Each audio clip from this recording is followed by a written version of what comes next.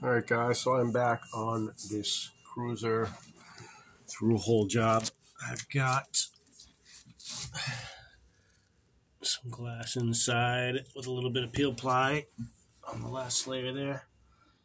I've got my handy dandy chisel holding this hose out of the way. It looks like some oil chunks on my top layer there, which is peel ply, so it shouldn't really be a big deal.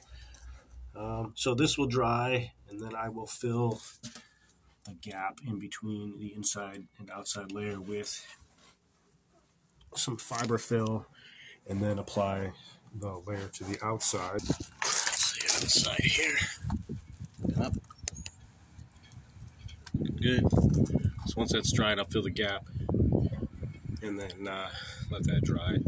And then add a layer of glass, grind the gap layer of stuff, and then layer glass.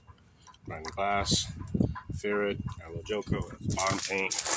Good stuff. If you haven't subscribed yet, go ahead. Thanks.